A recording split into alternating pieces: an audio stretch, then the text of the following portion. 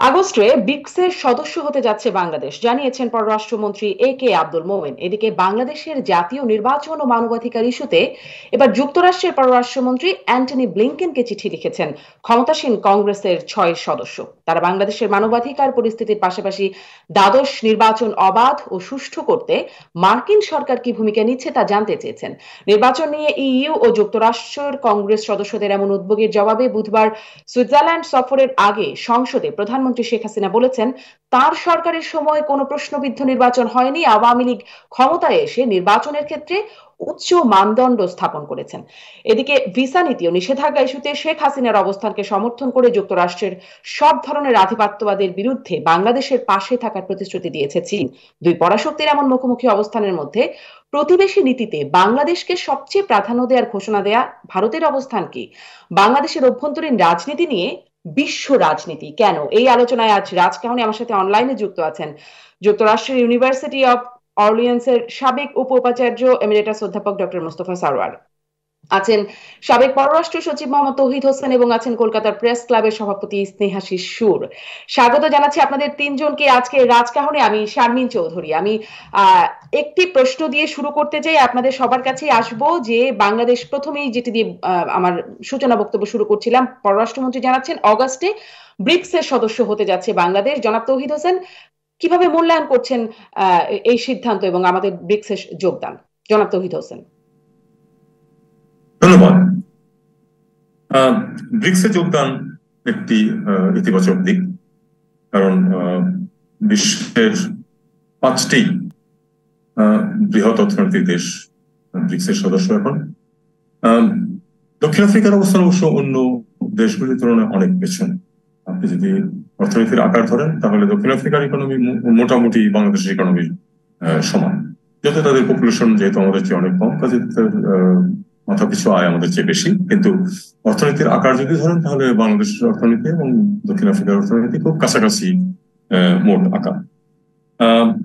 এটা এক ধরনের ঠিক ওই G7 এর বাইরে বড় বড় অর্থনীতিগুলির একটি সংগঠন আপনি বলতে পারেন। তবে বাংলাদেশের সদস্য এতদিন ছিল না। পররাষ্ট্রমন্ত্রীর বক্তব্যে আমরা জানলাম যে অগাস্ট মাসে আমরা এর সদস্য হব, হয়তো আরো কয়েকটি দেশও হবে।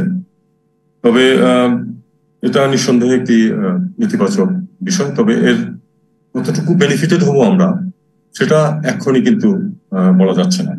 তবে পাশাপাশি যেহেতু আপনি প্রসঙ্গ উত্থাপন করেছেন মার্কিন যুক্তরাষ্ট্র, তারপরে ইউরোপিয়ান ইউনিয়ন ইত্যাদির, আমি খুব সংক্ষেপে একটি কথা শুধু বলতে পারি এখানে, সেটা হলো যে ইউরোপ বা মার্কিন যুক্তরাষ্ট্রের সাথে সম্পর্কের কোনো বিকল্প কিন্তু এটা নয়।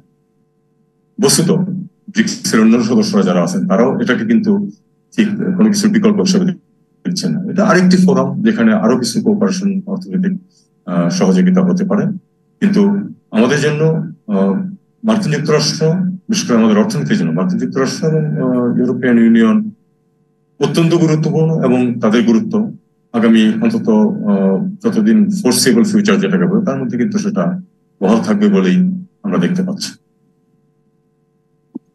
জি, ধন্যবাদ জনাব তৌহিদ হোসেন। এই প্রসঙ্গটিতে আমি নিশ্চয়ই আরেকটু কথা বলবো, একটু বিস্তারিতই কথা বলবো, তবে ব্রিক্স দিয়ে শুরু করছি, এটি নিয়ে একটু জানি। আমি ডক্টর মোস্তফা সারোয়ার আপনার কাছ থেকে জানতে চাইবো যে আপনার কি মূল্যায়ন বাংলাদেশ ব্রিক্সে যোগদান করছে এবং যুক্তরাষ্ট্র এই বিষয়টিকে কিভাবে দেখবে বলে মনে করছেন? ডক্টর আমি তৌহিদ হোসেনের সঙ্গে অলমোস্ট একমত। উনি খুব সুন্দর করে জিনিসটাকে বলেছেন। ব্রিক্স মানে যেটা প্রথমত যে যুক্তরাষ্ট্রের সঙ্গে যখন প্রশ্ন আসবে, এন্ড ইউরোপ সঙ্গে, জাপান সঙ্গে থাকে এদের সাথে, এমনকি অস্ট্রেলিয়াও, মানে পৃথিবীর ধনী দেশগুলো সব একত্রে থাকে। এদের সঙ্গে আমি কিন্তু কোনো তেমন কোনো কনফ্লিক্ট দেখি না। তার কারণ যে ভারতের সঙ্গে যুক্তরাষ্ট্রের নিদারুণ ঘনিষ্ঠ সম্পর্ক, কিন্তু ভারত এর ভেতরে রয়েছে। আবার চীনের সঙ্গে আমরা দেখছি যে একটা প্রতিদ্বন্দ্বিতা চলছে, কিন্তু একজনের সঙ্গে আরেকজনের যে ডিপেন্ডেন্স, একজনের উপর নির্ভরশীল, এটা কিন্তু দারুণ। আজকে যুক্তরাষ্ট্র যখন বন্ড ইস্যু করে, বন্ড বিক্রি করে, এর বড় ক্রেতা হলো চায়না, চীন এটার বড় ক্রেতা। কাজেই বাইরে যতই আমরা দেখছি অ্যাপারেন্টলি যে খুব ঝগড়া বিবাদ। কিন্তু আমি যদি আজকে বাজারে যাই এই নিউ অরলিন্সে আমেরিকাতে বসে, আর যদি হঠাৎ করে কোনো জাদুকর মানে হ্যারি পটার এসে জাদু দিয়ে সমস্ত চাইনিজ গুডস বিলুপ্ত করে দিল, তাহলে আমি ফেরত আসতে হবে খালি হাতে। আমি কোনো কিছু কিনে নিয়ে আসতে পারবো না, ইট উইল বি অল গন। আমার রুফ রিপেয়ার চলছে, রুফ রিপেয়ার বন্ধ হয়ে যাবে। মানে it is so much dependent on each other. সেই কনটেক্সটে আমার বক্তব্য হলো যে মানে বাংলাদেশ যে ব্রিক্সে জয়েন করছে অগাস্টে, এটা আমি সাধুবাদ দিচ্ছি। It's a very good thing, কারণ ইট ডাজন্ট কন্ট্রাডিক্ট উইথ, মানে এর সঙ্গে একটা কনফ্লিক্ট আমি দেখছি না। কিন্তু যুক্তরাষ্ট্রের সঙ্গে বাংলাদেশের যে গভীর সম্পর্ক, যেমন ধরুন যে বাংলাদেশের গার্মেন্টস এর সবচেয়ে বড় মার্কেট হলো যুক্তরাষ্ট্র। শুধু তাই নয়, বাংলাদেশের অন্যান্য যে জিনিসগুলো বাংলাদেশ রপ্তানি করে সেগুলো যুক্তরাষ্ট্র কেনে, এবং ইউরোপ, এই দুটো হলো মেইন মার্কেট। কাজে এদের সঙ্গে এবং যুক্তরাষ্ট্র এবং ইউরোপের সঙ্গে সম্পর্কটা দারুণ ভালো, এবং এরা একত্রেই সবকিছু করে। তার অর্থ আমি বলবো যে যুক্তরাষ্ট্রের সঙ্গে যে বাংলাদেশের গভীর সম্পর্ক সব দিক থেকে, শুধু তাই নয়, এমনকি এইডও বাংলাদেশে সবচেয়ে বেশি যায় যুক্তরাষ্ট্র থেকে। কাজে এই সব মিলে আমরা যদি চিন্তা করি, আরো on the top of that I will tell you one thing, যে যুক্তরাষ্ট্র জিডিপিতে চীন থেকে এগিয়ে আছে। হ্যাঁ, বাই গুড মার্জিন চীন আস্তে আস্তে উপরে আসছে, ধরার চেষ্টা করছে। কিন্তু আপনি যদি পৃথিবীর ক্যাপিটাল মার্কেট দেখেন, সেই ক্যাপিটাল মার্কেটের 60% of the world capital market is owned by one single country, সেটা হলো যুক্তরাষ্ট্র। বাকি 40% পৃথিবীর সবাই মিলে, তাতে চায়না, ইন্ডিয়া, এই ব্রিক্সের সব সদস্য, পৃথিবীর সমস্ত দেশ, ইউরোপ, জাপান সব মিলে হলো 40%, আর একা আমেরিকা হলো 60%।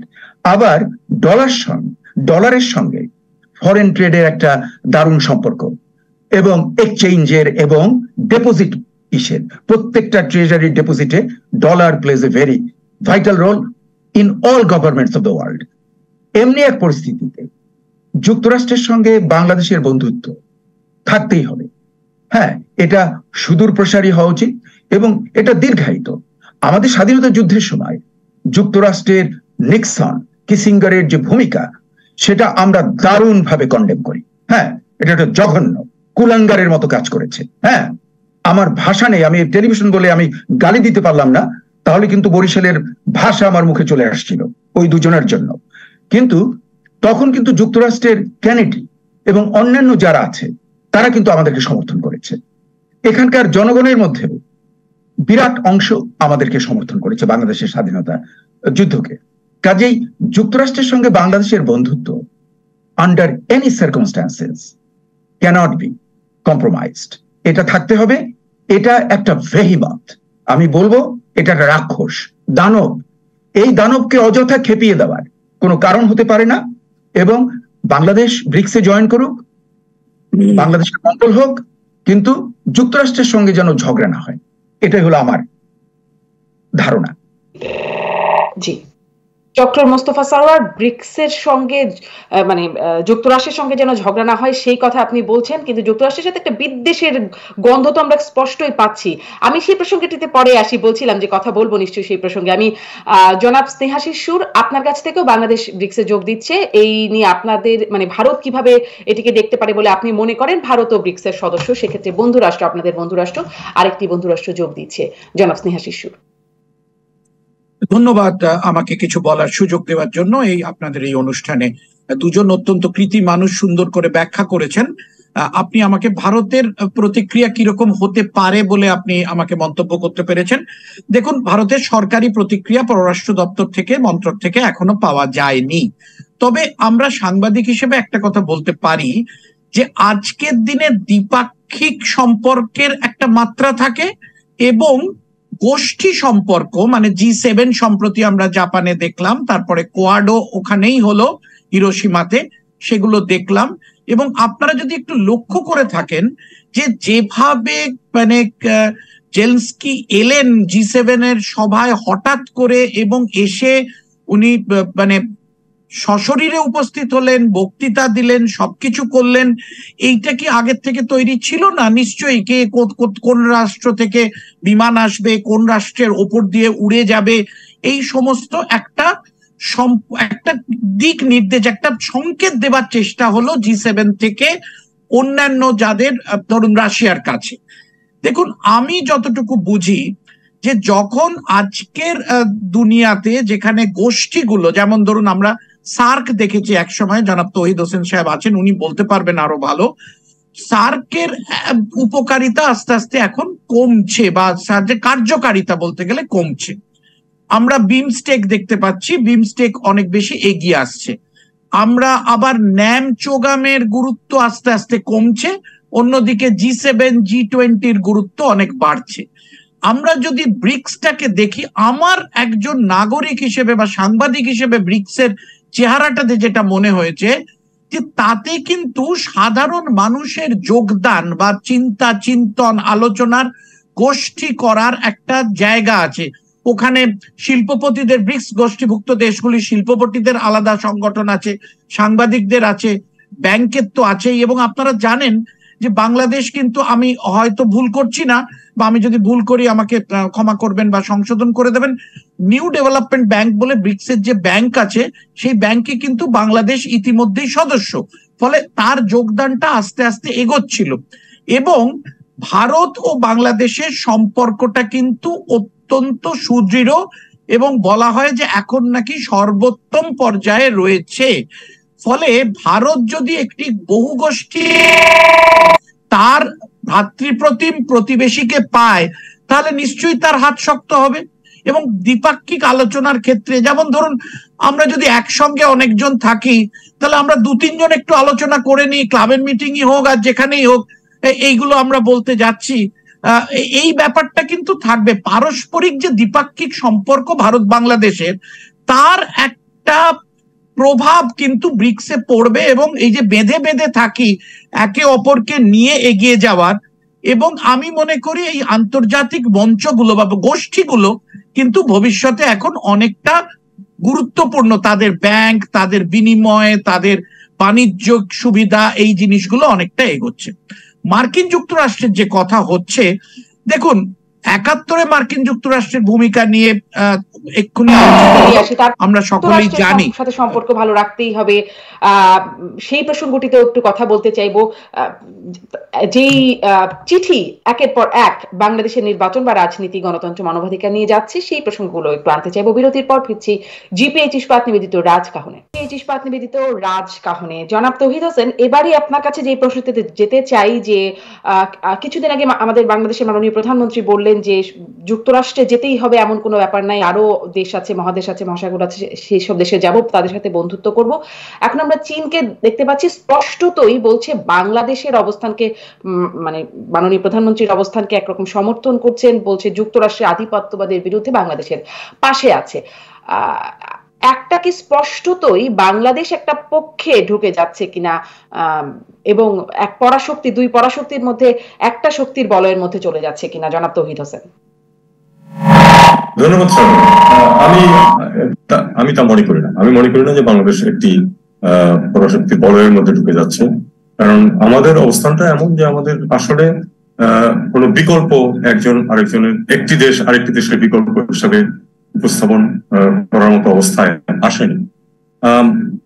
প্রধানমন্ত্রী বলেছেন যে মার্কিন যুক্তরাষ্ট্রে না গেলে কি হবে, আমাদের অন্যান্য দেশ আছে। কিন্তু আপনি একটা জিনিস খেয়াল করুন, মার্কিন যুক্তরাষ্ট্রের লাইনেই কিন্তু ইউরোপও এসে গেছে অনেকটা, পুরোপুরি হয়তো নয়, কিন্তু একটু লক্ষণ দেখা যাচ্ছে। তাহলে আমরা কি মার্কিন যুক্তরাষ্ট্রকে বাদ দেবো? আমরা কি ইউরোপিয়ান ইউনিয়নকে বাদ দেবো? আমাদের কিন্তু চীন কিন্তু মার্কিন যুক্তরাষ্ট্রের বিকল্প নয়। চীন এর সাথে আমাদের সম্পর্কটা এখন কি পর্যায়ে আছে? চীনের সাথে আমাদের সম্পর্ক প্রধানত আমরা চীনের জিনিসপত্র আমদানি করি। চীন এখানে আমাদের বিশাল ব্যবসা করছে, তারা বড় বড় অধিকাংশ প্রজেক্টে চীনা কন্ট্রাক্টররাই কাজ করছে, এবং তারা সেটা তাদের জন্য বেনিফিটেড হচ্ছে। আমরাও হয়তো কিছু বেনিফিটেড হচ্ছে, কিন্তু কন্ট্রাক্টরের বিকল্প কিন্তু আরেকটা কন্ট্রাক্টর আছে। কিন্তু চীনাদের কিন্তু একটা সুযোগ যে তারা, এবং সেই সুযোগটা তারা এখানে নিচ্ছে, তারা বেনিফিটেড হচ্ছে বেশি আমাদের চীন বাংলাদেশ সম্পর্ক। আমার মতে চীনের বেনিফিট আমাদের চেয়ে বেশি, যদি আপনি কোয়ান্টিফাই করতে চান সেটাকে। অন্য পক্ষে আপনি দেখুন মার্কিন যুক্তরাষ্ট্রের সাথে আমরা কৃষিপাত যদি দেই তাহলে আমাদের অর্থনীতির দুটো ভিত্তি, একটা হচ্ছে রেমিটেন্স আর একটা হচ্ছে গার্মেন্টস ইন্ডাস্ট্রি এক্সপোর্ট। দুটোতেই মার্কিন যুক্তরাষ্ট্র 1 নম্বরে আছে। আমাদের সবচেয়ে বেশি এক দেশ হিসাবে সবচেয়ে বেশি যায় মার্কিন যুক্তরাষ্ট্রে, একটা গ্রুপ অফ কান্ট্রিজ হিসাবে সবচেয়ে বেশি যায় ইউরোপে। এরপরে থাকি আমরা যদি মার্কিন যুক্তরাষ্ট্র এবং ইউরোপকে বাদ দিই অথবা শুধু মার্কিন যুক্তরাষ্ট্রকে বাদ দিই, মার্কিন যুক্তরাষ্ট্রের এই বিকল্প কে আছে? চীন কি আমাদেরকে এই বাজার দিতে পারবে? 100 বছর পরে পারবে কিনা জানি না, কিন্তু এখন তো পারবে না। চীন কি আমাদের এই রেমিটেন্স উৎস হতে পারবে? প্রশ্নই ওঠে না, উল্টো হয়তো এখান থেকে যাবে কিছু।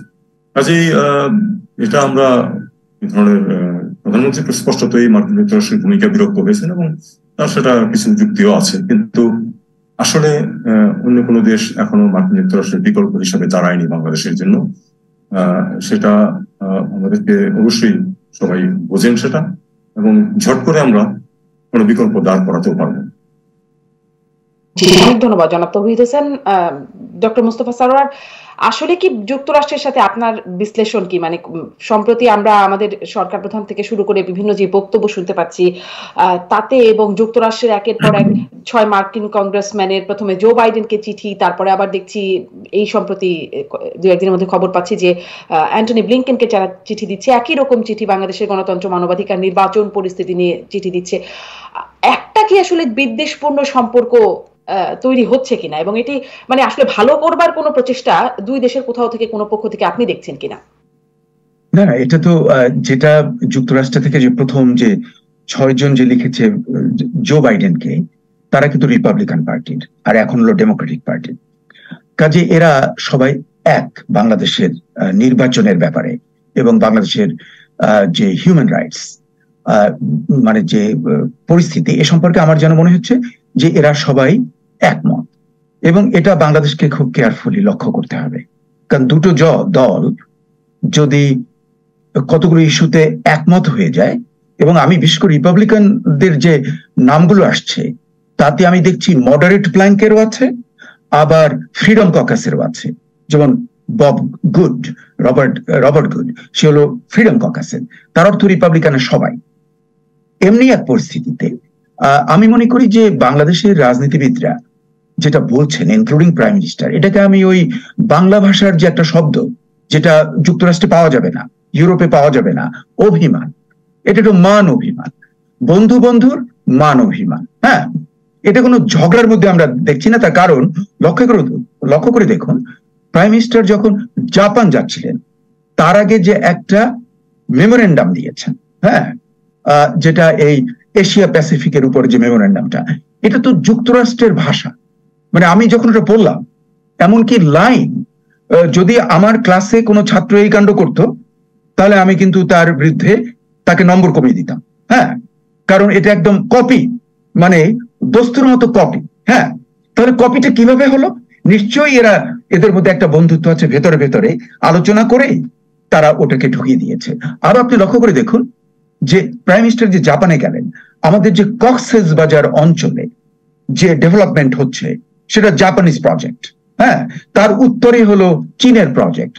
তার অর্থ যে এমনি একটা দারুণ কমপ্লেক্স ফরেন পলিসি সিচুয়েশন পৃথিবীতে, যেখানে বৃহৎ শক্তিগুলো একটু মাথাচাড়া দিয়ে উঠছে, একজনের সঙ্গে মনে হচ্ছে আর একজনের ঝগড়া লেগে যাচ্ছে, এমনি পরিস্থিতিতে বাংলাদেশের মতো দেশ মানে যেটার মূল উদ্দেশ্য হলো নিজের লাভ করা, নিজের ব্যাপারটাকে ঠিক রাখা, আমার মনে হয় প্রাইম মিনিস্টার খুব কেয়ারফুলি নেভিগেট করছেন। যদিও মানবাধিকারের কথা বলছেন, কিন্তু উনি নেভিগেট করছেন খুব carefully in a policy matters.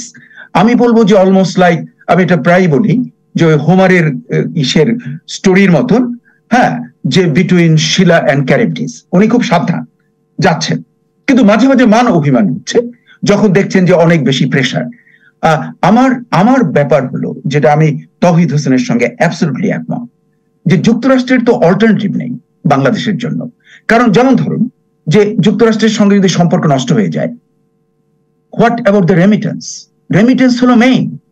তাহলে তো পরদিন যদি আজকে ম্যাজিক্যালি রেমিটেন্স বন্ধ হয়ে যায়, garments export to America stop হয়ে যায়, চিন্তা করে দেখুন তার কনসিকুয়েন্স কি। বাংলাদেশে তো দ্রব্যমূল্য আগুন হয়ে যাবে, ডলার তো আর পাওয়া যাবে না, কোনো জিনিস কিনতে পারবে না, ব্যাংকগুলো এলসি ওপেন করতে পারবে না, মানে মারাত্মক একটা পরিস্থিতি হবে। গ্যাস কেনা যাবে না, মানে আপনি যে ফিউচার মার্কেটে, অপশন মার্কেট, স্পট মার্কেটে আপনি গ্যাসোলিন কতটা কিনবেন, আমলে মানে কতটা কিভাবে বিবেচনা করছি পরে যদি তৌহিদ হোসেন একটু যোগ করেন পরবর্তীতে নিশ্চয়ই আরেকটু শুনবো। আমি জনাব স্নেহাশিস সুর আপনার কাছ থেকেও একটু জানতে চাইবো এই প্রসঙ্গে যে দুই পরাশক্তি মুখোমুখি, যেটি আমি শুরু থেকেই বলছি, একটা অবস্থানে বাংলাদেশের নির্বাচন রাজনীতি ইস্যুতে ভারত সবসময় বলে বাংলাদেশের স্বার্থ ভারতের কাছে সবচেয়ে আগে প্রতিবেশী নীতিতে এই বিষয়ে বলে থাকে ভারত।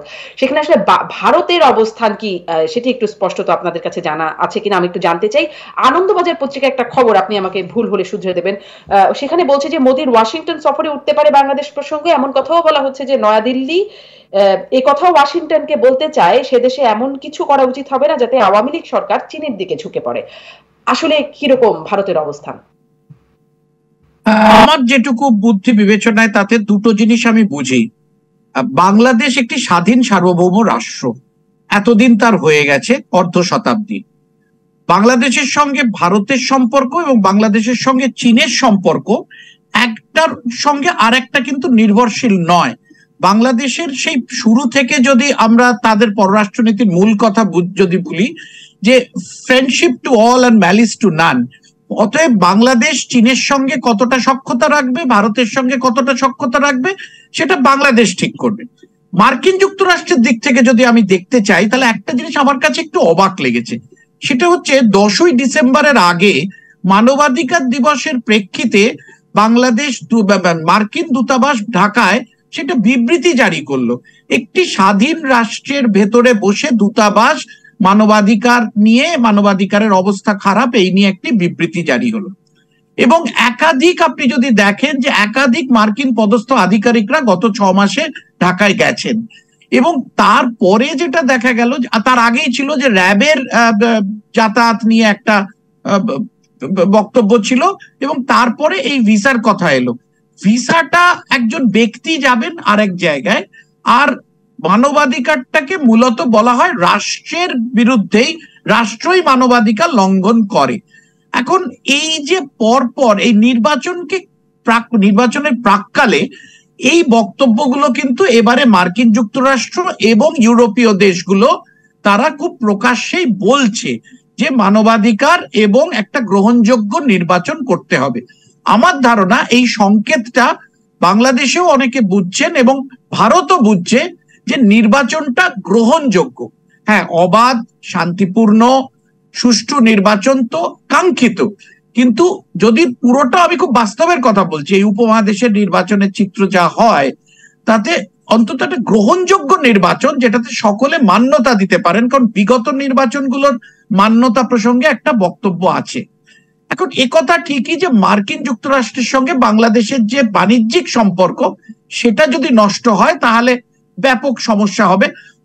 দেখুন, আমি যতটুকু আমার এই কয়েক দশকের সাংবাদিকতায় বুঝেছি, একটা রাজনৈতিক সম্পর্ক, একটা বাণিজ্যিক সম্পর্ক, যদিও আমরা বলি যে পররাষ্ট্র নীতিটা অনেকটাই বাণিজ্যের উপর নির্ভর করে, কিন্তু দুটো আলাদা।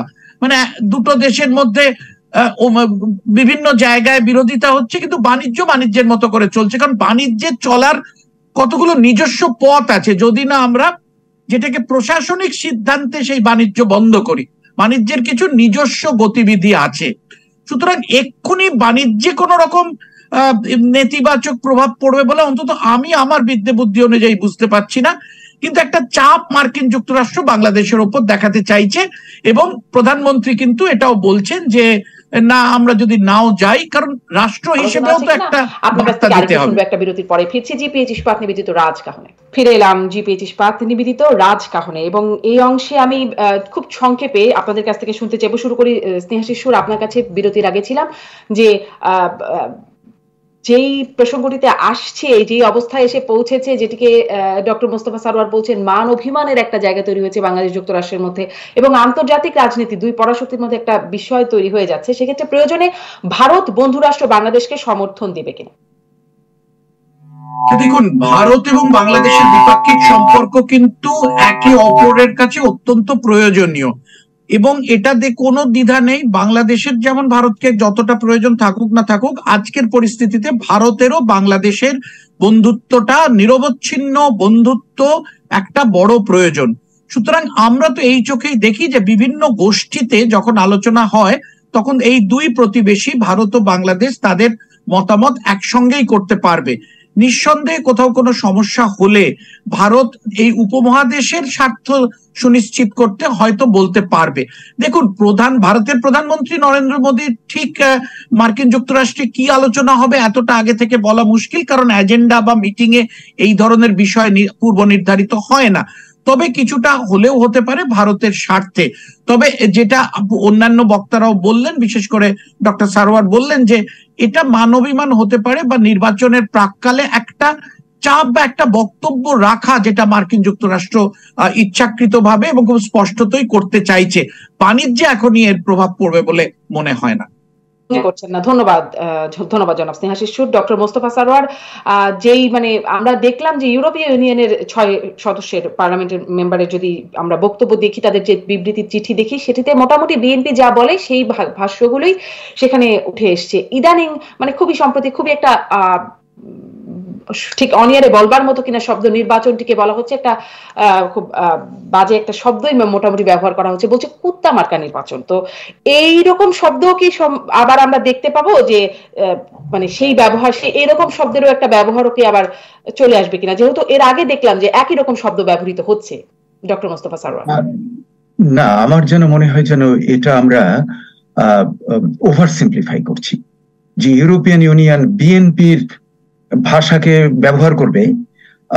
তাহলে আমার যেন মনে হচ্ছে যে বাংলাদেশের রাজনৈতিক আকাশের যারা নক্ষত্র, তারা মনে হয় নক্ষত্রচ্যুত হওয়ার সম্ভাবনা রয়েছে, আকাশ থেকে তারা ঝরে পড়ার সম্ভাবনা রয়েছে। ইউরোপিয়ান ইউনিয়ন এন্ড যুক্তরাষ্ট্র বিএনপির ভাষ্যকে প্রতিধ্বনিত করবে, এটা আমি কখনো বিশ্বাস করবো না, কারণ আমি এর ভেতরে আছি, হ্যাঁ, যুক্তরাষ্ট্রের ভেতরে আছি। এখানে এদের কথা একজন আরেকজনের কথা শুনে না, এখানে মতের এত বিভিন্নতা রয়েছে, হ্যাঁ, প্রেসিডেন্টের কথাকে পাত্তা দেয় না, জিরো। আপনি যদি এখানকার টেলিভিশন শোনেন, মেজর নেটওয়ার্ক বাইডেনকে 14 গোষ্ঠী উদ্ধার করছে এই গত 3-4 দিন ধরে, হ্যাঁ, আজকে আরো বেশি করছে। কাজে এগুলো আমার মনে হয় যেন একদম ওভার সিম্পলিফিকেশন, ওভার দেয়ার। কিন্তু একটা জিনিস আমি যে বলবো যে বর্তমানে যুক্তরাষ্ট্রের পলিসি আগের চেয়ে একটু পরিবর্তন হয়েছে বাইডেনের। উনি চাচ্ছেন যে বন্ধুত্বটা হবে ideological based or principal based, এবং এটা আবার জিওপলিটিক্যাল এরিনা আছে, যেমন মিডল ইস্টে এক ধরনের, সাউথ এশিয়াতে এক ধরনের, ইট ডিপেন্ডস হোয়ার ইউ আর। বাংলাদেশের ব্যাপারে মনে করে তবে আপনার এই আইডিওলজিক্যাল সম্পর্কের উপর প্রাধান্য দিচ্ছে যুক্তরাষ্ট্র। ধন্যবাদ আপনাকে। আমি জনাব তৌহিদ হোসেনের কাছ থেকে একটু শুনি, যেহেতু আর 1 মিনিট সম্ভব। জনাব তৌহিদ হোসেন, আসলে কি ওভার সিম্পলিফিকেশন হচ্ছে কিনা যেটি বলছেন ডক্টর মোস্তফা সারোয়ার? কারণ তত্ত্বাবধায়ক সরকার ইস্যু, বেগম খালেদা জিয়ার মুক্তি, ঠিক এই ভাষাগুলোই আমরা শুনতে পাই বিএনপির কাছ থেকে, এই ভাষাগুলো ইউরোপীয় ইউনিয়ন বলছে। সামনের অবস্থানটা নিয়ে আপনার একদম সার্বিক পর্যালোচনা 1 মিনিটে শুনবো। না, আসলে আমি অনেকটাই ডক্টর মোস্তফা সারোয়ারের সাথে একমত যে আসলে একটা কিছু বললো বিএনপি আর সেটাই তারা মেনে নিল তা না। তাদের নিজস্ব যে নীতি আছে সেই নীতিমালার সাথে যদি বিএনপির বক্তব্য মিলে যায় তাহলে সেটা তারা বলতেই পারে, যদি তাদের সাথে আওয়ামী লীগের বক্তব্য মিলে যায় সেটা তারা বলতে পারে। আমি মনে করি না এটা এভাবে হচ্ছে। তবে বিষয়টা হচ্ছে যে চাপ একটা সৃষ্টি হচ্ছে